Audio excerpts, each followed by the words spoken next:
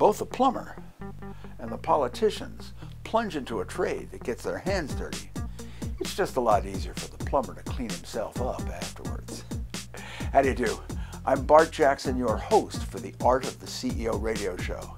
And I would like to invite you to a grand celebration. Coming up soon, we will be airing our 300th episode of the Art of the CEO, and what a party it's going to be. We are going to be sharing the ideas, the jokes, and the stories from some of the most bizarre and sharpest masters in the business world.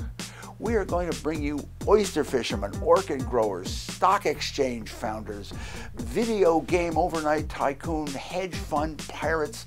We are going to have whistleblowers and honest priests and marketing pundits and some dubious negotiators, even an attorney or two.